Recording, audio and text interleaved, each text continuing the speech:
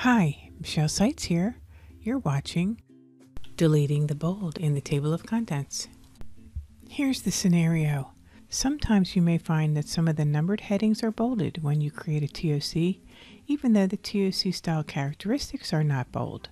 Watch this video to learn how to fix this.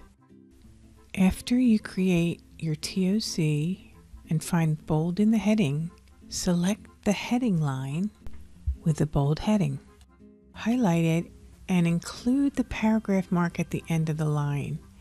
To see the paragraph mark, make sure the show hide function is displayed.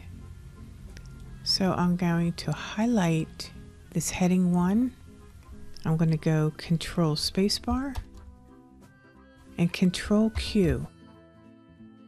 Now when I update the TOC,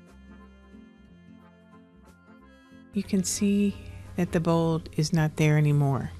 However, the next time you close your document and open it up again, the bold will most likely be displayed. So what, you may ask, causes this?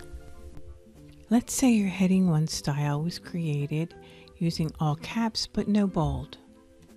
So if I look at heading 1, I can see that I don't have bold selected. Now if I bold heading 1 here,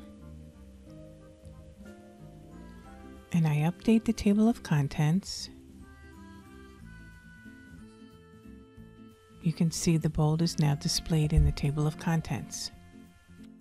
So if you want to make a change to a heading style for all of the headings, do this in the Styles dialog box and modify that style. That way when you update the TOC, the bold will not be displayed. And that is the end of this video, deleting the bold in the table of contents.